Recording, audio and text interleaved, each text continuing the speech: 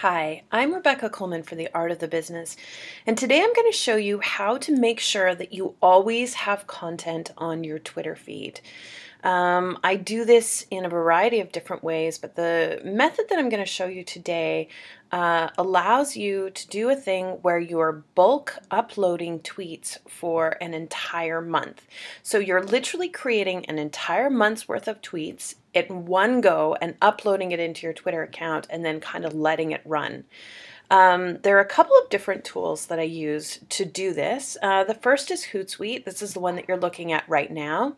The second one is called Agorapulse, and it also has a bulk publishing feature as well. The third tool that you need for this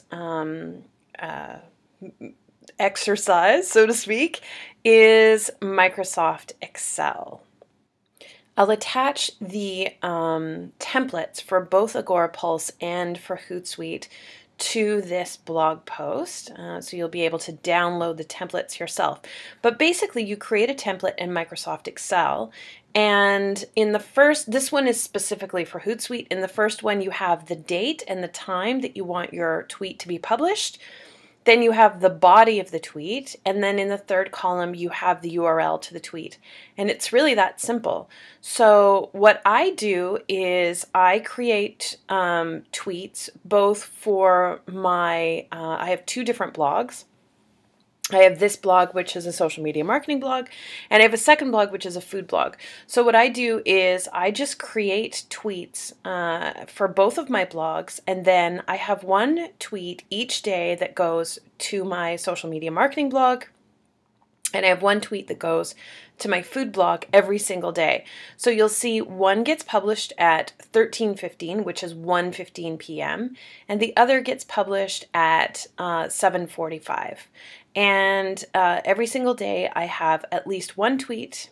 This one goes to my food blog, and at least one tweet that goes to my social media marketing blog.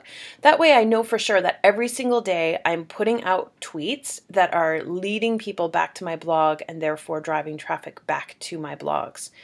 Now, what I do so that I don't have the same content on there every single month is I have different months worth of contents. So basically what they are is they're just different months worth of contents. I mix them up every month just to make them a little bit different. So for example, I can kind of cycle through each of these months. So I've got month 1, I've got this one is specifically for December, month 2, month 3, month 4, month 5. So I have all these different tweets. They're all mixed up so that I don't have the same content every single month on my blog. Now, this month, let's choose this one, month 3. Now, there's one more sort of feature in here that you maybe want to think about, and that is thinking about holidays or any interesting days where you may be able to link in your content.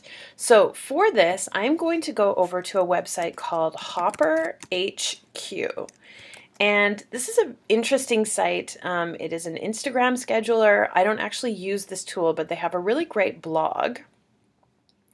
And I'll just show you that. On their blog, one of the things that they do is every month they publish a list of interesting dates. So I don't believe that the March one is out yet. So here's the one for February. I'm creating tweets for March right now, so this isn't going to be much use to me right now. But if we were creating tweets for February, what you can do is you can come here and it tells you the trending hashtags and hot topics for February. So World Nutella Day, for example, is on the 5th of February. So what I would then do is I would go to my blog, cookingbylaptop.com, and I would do a search for the word Nutella, and I would pull out any recipes on my blog that have Nutella in them. Okay, so I have several of them, let me tell you, because I freaking love Nutella. So I have lots and lots of recipes in here about Nutella. So then what I would do is I would take these particular recipes and I would include them in my spreadsheet for the date that this is. So on the 5th of February, what I would do is I would make sure that I would include some of these recipes on the 5th of February and schedule those up inside this and make sure that I have some specific content on that day. And so I would just sort of repeat that process and go through. So National Periodic Table Day, okay, probably not going to celebrate that one. National Pizza Day, I probably have some content on my blog about pizza. In fact, I'm pretty sure I do. Pancake Day, 13th of February. Valentine's Day, of course. National Random Acts of Kindness, Love Your Pet.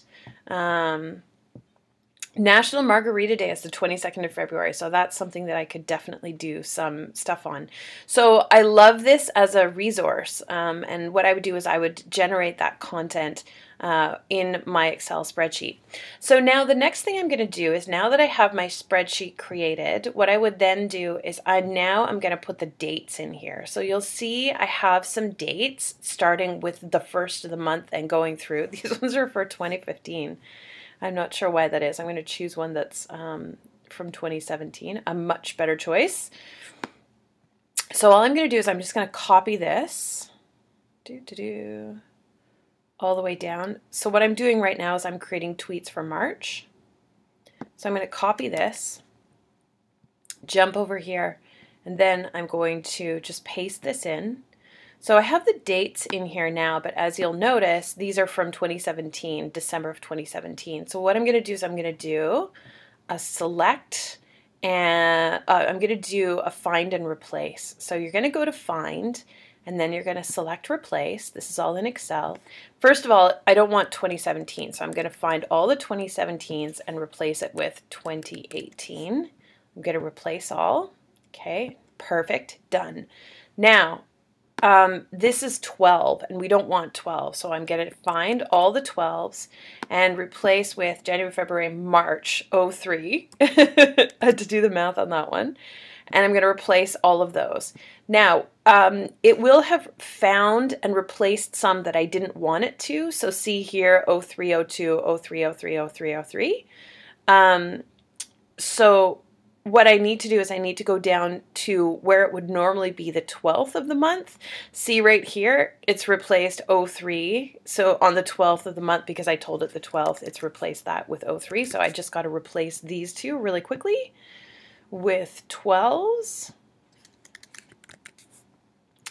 And assuming I've done everything correctly, this now is ready to be uploaded into either Hootsuite or Agorapulse. What I first have to do is I have to save it, however, as a CSV file, not as an Excel file, which is what it is right now.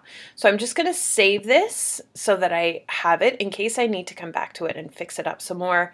Then I'm going to go save as. And this time I'm going to choose to save it as a CSV file. And I'm also just going to dump it onto my desktop just to make it easier for me to find it. And I've now saved it. And it's I have many sheets on here, and it's asking me which one I want to save. So I'm going to save the active sheet, the current one right now.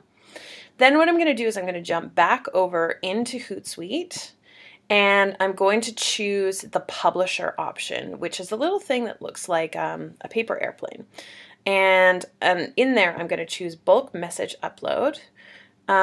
It allows you to choose which social network you want to upload it to. I'm going to upload it to my personal Twitter account. I'm going to choose the file from my desktop. Here it is, tweet CSV. And assuming I've done everything correctly, when I hit submit, it's now going to schedule those 63 tweets. I haven't done everything correctly, so it's not going to work. I have to go back and fix a couple of things in there to make it work. But basically, that's as simple as it is. Then what happens is you'll see for the entire month of March, I'll have at least 2 tweets a day scheduled up and ready to go to my Twitter feed. So it's as simple as that to create a month's worth of content in advance. It really doesn't take a lot of time as long as you have the content already created in advance.